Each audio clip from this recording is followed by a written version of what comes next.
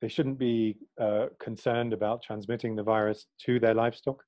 They should continue producing food in the way that they do. Lots of people out there are needing milk, needing animal source food products in this time, and to observe the same sorts of hygiene practices that they would normally be observing. So washing hands between handling animals, after handling animals and going back into the home, and being very careful, of course, with the food that they're producing before they take it to market and so on. I think the risks are more that if there is a farmer who has coronavirus contaminating the products that they produce, rather than the animals contaminating the farmer.